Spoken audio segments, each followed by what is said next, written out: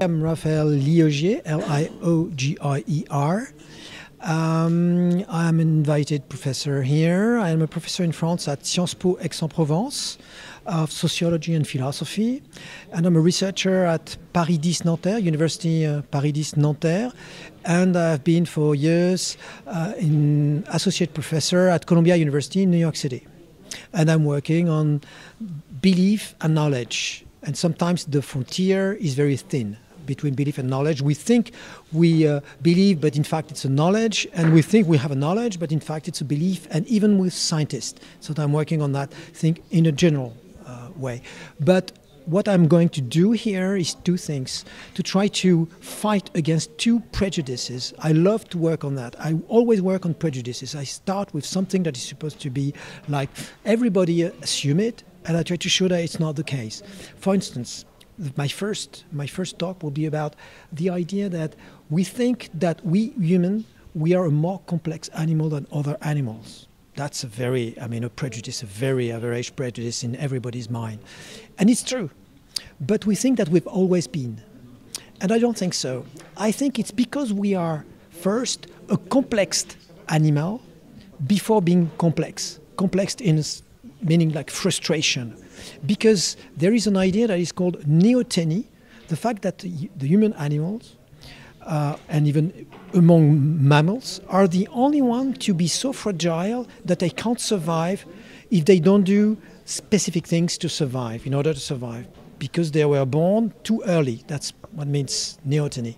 And so those specific animals that we call humans are so fragile that they are complex. They feel this fragility. And because they feel this fragility, they need to do something about it. And they will feel this fragility so deeply that they will build what we call an ego. Ego is what? Is the fact that you're complex. You need to show something. It's not a question of being more comfortable or being richer or something. No, we want something else. Even when, among humans, sometimes when they are rich, it's not to use their wealth. It's to make people see that they are rich because it's related to their complex. And so we could see that it's negative in a way, but it's not negative because why do we go to the moon? We went to the moon. It's not a necessity for survival. It's not a necessity for anything whatsoever, actually. But we go there just to say that we went there. Because we are complex, before we are complex, you know? So that means the fact that we are complex animals, frustrated and weak, make us stronger than any other animal on the planet and more complex than any other animal on the planet. So it is because we are complex that we became complex. That's the first thing. And the second thing I'm going to talk about, it's another prejudice, a very deep prejudice.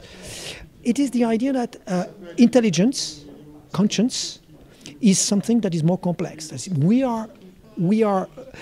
like if the fact that we are, smart and smartness comes from complexity.